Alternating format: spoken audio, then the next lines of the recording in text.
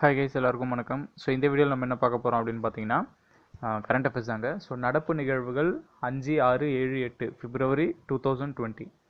So first என்ன அப்படின்னு பார்த்தீங்கன்னா ஸ்ரீலங்கா பிரைம் மினிஸ்டர் யார் அப்படின்னா மஹிந்தா ராஜபக்ஷா. ஓகேவா? ஸோ இப்போ ஏன் இதை பற்றி பேசுகிறோம் அப்படின்னா இப்போ அவர் இந்தியாவுக்கு வந்திருக்கிறாரு. ஸோ அதனால தான் சொல்கிறோம். So Sri Lanka prime minister Mahinda Rajapaksa and president யார் அப்படின்னு பார்த்தீங்கன்னா கோத்தபய ராஜபக்ஷா. ஸோ ரெண்டு பேருமே பிரதர்ஸ். ஓகேவா? யார் பிரசிடென்ட், யார் பிரைம் மினிஸ்டர் அப்படிங்கிறது ஞாபகம் வச்சுக்கிங்க. Mahinda Rajapaksa prime minister, Gotabaya Rajapaksa president. Next Indian navy exercise security பர்பஸ்க்காக கொல்கட்டாவில் கண்டக்ட் பண்ணியிருந்தாங்க. ஸோ அந்த எக்ஸசைஸ் பேர் என்ன அப்படின்னு பார்த்தீங்கன்னா மட்லா அபியான். ஓகேவா? ஸோ மட்லா அபியான் அப்படிங்கிறது தான் இந்த இந்தியன் நேவி எக்ஸசைஸ் செக்யூரிட்டி பர்பஸ்க்காக நடத்தினாங்க. ஸோ அடுத்து 3வது டிஃபென்ஸ் அட்டாச் கான்ஃபரன்ஸ் எங்கே நடந்தது அப்படின்னு பார்த்தீங்கன்னா நியூ டெல்லியில் நடந்தது. 3வது டிஃபென்ஸ் அட்டாச் கான்ஃபரன்ஸ் நியூ டெல்லியில் நடந்திருக்கு. அடுத்தது ஜன சேவகா ஸ்கீம். இது எங்கே இந்த ஸ்கீம் பார்த்தீங்க அப்படின்னா கர்நாடகாவில் தான் லான்ச் பண்ணியிருக்காங்க.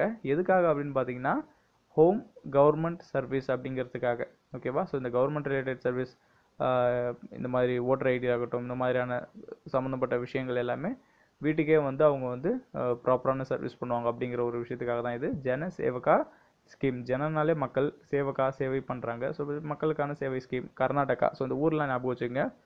அடுத்தது ஈராக் பிரைம் மினிஸ்டர் யாருன்னா முகமது அல்லாவி. ஈராக் பிரைம் மினிஸ்டர் முகமது அல்லாவி. நெக்ஸ்ட்டு பேரா ஒலிம்பிக் இருக்குல்ல, ஸோ அந்த பேரா ஒலிம்பிக் கமிட்டி ஆஃப் இந்தியா இதனுடைய பிரசிடென்ட் யார் அப்படின்னு பார்த்தீங்கன்னா தீபா மாலிக். ஓகேவா? தீபா மாலிக்.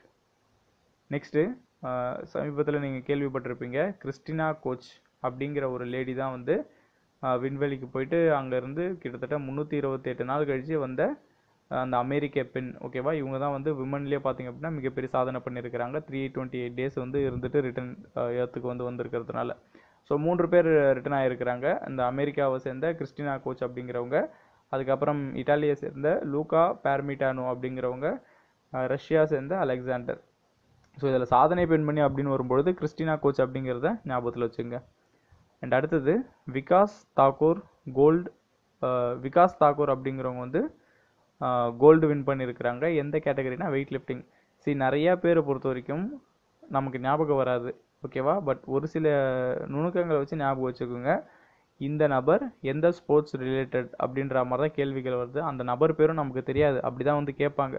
ஸோ இப்போ விகாஸ் தாக்கூர்னா கூட யாருன்றது தெரியாது. பட் எனிஹவ் வெயிட் லிஃப்டிங் அப்படிங்கிறது எதனா ஒரு மைண்ட் செட்டில் வச்சு பார்த்துக்கோங்க. அடுத்தது சுகாதாரத்துறை செயலர் நம்ம தமிழ்நாடை பொறுத்த வரைக்கும் யார் அப்படின்னா பீலா ராஜேஷ் அப்படிங்கிறது தான் அவங்க பேர். சுகாதாரத்துறை செயலர் பீலா ராஜேஷ். அடுத்தது உத்தரகாண்டில் பார்த்தீங்க அப்படின்னா இப்போது வாட்ஸ்அப் ஹெல்ப்லைன் ஃபார் உமன் அப்படிங்கிற மாதிரி ஆரம்பிச்சிருக்கிறாங்க. ஸோ டக்குன்னு எதனா ஒரு ஹெல்ப்னா வாட்ஸ்அப் மூலிமா அவங்க அந்த ஹெல்ப்லைன் அந்த ஸ்டேட் கவர்மெண்ட் ஃபார்ம் பண்ணியிருக்காங்க. ஸோ எந்த ஸ்டேட் அப்படின்னு பார்த்தீங்கன்னா உத்தரகாண்ட். ஸோ உமன் வாட்ஸ்அப் இந்த மாதிரி கான்செப்ட் வந்ததுனாலே உத்தரகாண்டுன்றதை ஞாபகம் வச்சுங்க. அடுத்தது சம்மகா சரளம்மா ஜத்தாரா. ஸோ அப்படிங்கிறது ஒரு ட்ரைப், அவங்களுடைய ஃபெஸ்டிவல் இது. ஓகேவா? எந்த ஸ்டேட் அப்படின்னு பார்த்தீங்கன்னா தெலுங்கானா. சம்மகா சரளம்மா ஜத்தாரா தெலுங்கானாவில் இருக்கக்கூடிய ஒரு ட்ரைபினுடைய ஃபெஸ்டிவல் இது. அடுத்தது இந்தியாவினுடைய இந்த குட்வில் அம்பாசிடர் டோக்கியோ ஒலிம்பிக்ஸுக்கு யாரை நியமிச்சிருக்கிறாங்க அப்படின்னு பார்த்தீங்கன்னா சௌரவ் கங்குலி தான் இந்த இயர் ஒலிம்பிக்ஸ் நடக்க போதில்ல. ஸோ அந்த ஒலிம்பிக்ஸுக்கான இந்தியா சார்பாக குட்வில் அம்பாசிடர் யாருன்னா சௌரவ் கங்குலி. அடுத்தது 35வது இன்டர்நேஷ்னல் லெதர் ஃபேர் எங்கே நடந்ததுன்னா சென்னையில் தான் நடந்திருக்கு. 35வது இன்டர்நேஷ்னல் லெதர் ஃபேர் எங்கே நடந்ததுன்னா சென்னையில் நடந்திருக்கு. Next national Kishore Kumar summon. இந்த ஹானர் மத்திய பிரதேஷ் கவர்மெண்ட் ப்ரொவைட் பண்ணியிருக்காங்க. யாருக்கு அப்படின்னு பார்த்தீங்கன்னா வஹீதா ரேமான். ஸோ வஹீதா ரேமான்றவங்களுக்கு தான் இந்த கிஷோர் குமார் சம்மன் அப்படிங்கிற கௌரவம் பண்ணியிருக்கிறாங்க மத்திய பிரதேஷ் கவர்மெண்ட். ஸோ அடுத்தது யூகே பார்த்தீங்கன்னா கிட்டத்தட்ட 20 மில்லியன் பவுண்ட்ஸ் டொனேட் பண்ணியிருக்கிறாங்க இந்த கரோனா வைரஸை ஒழிக்கணும் அப்படிங்கிறதுக்காக. அவங்க சார்பில் யூகே ஒரு 20 மில்லியன் பவுண்டு டொனேட் பண்ணியிருக்காங்க. நெக்ஸ்ட்டு அந்த பிரகன்யா ஃபெஸ்டிவல் எந்த ஸ்டேட் அப்படின்னா தெலுங்கானா. அந்த பிரகன்யா ஃபெஸ்டிவல் தெலுங்கானா. ஸோ இதெல்லாம் ஒரு ஹிண்ட் மாதிரி உங்களுக்கு எப்படி தோணுதோ அப்படி ஞாபகம் வச்சுக்கோங்க. அடுத்தது தமிழ்நாட்டினுடைய பொது பட்ஜெட் வந்து 14ஆம் தேதி தாக்கல் பண்ணுறதா, பிப்ரவரி 14ஆம் தேதி தாக்கல் பண்ணுறதா தகவல் கிடச்சிருக்கு. ஸோ அடுத்தது கடலூரில் பார்த்தீங்க அப்படின்னா ஒரு பெட்ரோல் சுத்திகரிப்பு மற்றும் பெட்ரோ கெமிக்கல் ஆலை வந்து புதுசாக வரப்போகிறதா வந்து தகவல் வந்துட்டு இருக்கு. இவர் எடப்பாடி ஃபாரின் கண்ட்ரிஸ் பண்ணார்ல, ஸோ அங்கே சில பல கொள்கை ரீதியான ஒப்பந்தங்கள் மூலயமா இது வந்து இங்கே தமிழ்நாட்டில் கடலூரில் வந்து வரும் அப்படிங்கிற மாதிரி சொல்லியிருக்காங்க. எந்த நிறுவனம் அப்படின்னு பார்த்தீங்கன்னா ஹால்டியா பெட்ரோ கெமிக்கல்ஸ் அப்படிங்கிறவங்க தான் வந்து கடலூரில் வந்து இந்த பெட்ரோல் சுத்திகரிப்பு ஆலை வந்து ஆரம்பிக்க போகிறதா சொல்லியிருக்காங்க. இதனுடைய பட்ஜெட் மட்டுமே கிட்டத்தட்ட 50,000 கோடியாம். அடுத்தது இந்தியா வந்து இப்போ புது அம்பாசிடர் யூஎஸ்ஏக்கு வந்து நியமிச்சிருக்கிறாங்க. பேர் என்ன அப்படின்னு பார்த்தீங்கன்னா தரஞ்சித் சிங் சந்து. ஓகேவா? ஸோ இந்த அமெரிக்காவுக்கான இந்த புதிய அம்பாசிடர் இந்தியா சார்பில் யார் அப்படின்னு பார்த்தீங்கன்னா Taranjit Singh Sandhu. Next foreign secretary of India. So foreign secretary of India மத்திய வெளியுறவு செயலாளர் யார் அப்படின்னா ஹர்ஷ்வர்தன் ஸ்ரிங்லா. இது எல்லாமே கம்பல்சரி நீங்கள் மனப்பாடம் தான் பண்ணி ஆகணும், வேறு வழியே கிடையாது. ஏன்னா ஏகப்பட்ட நேம்ஸ் இருக்கும்.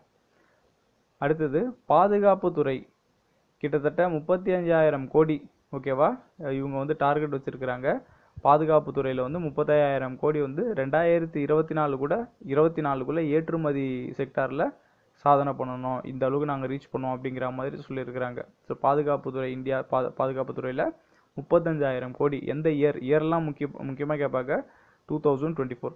கரண்ட் அஃபேர்ஸ் படிக்காதீங்க, ஜஸ்ட் பாருங்கள், அப்படியே ஓகே ஸோ நடந்திருக்கு அப்படிங்கிறத மட்டும் தெரிஞ்சுங்க. ஓகேவா?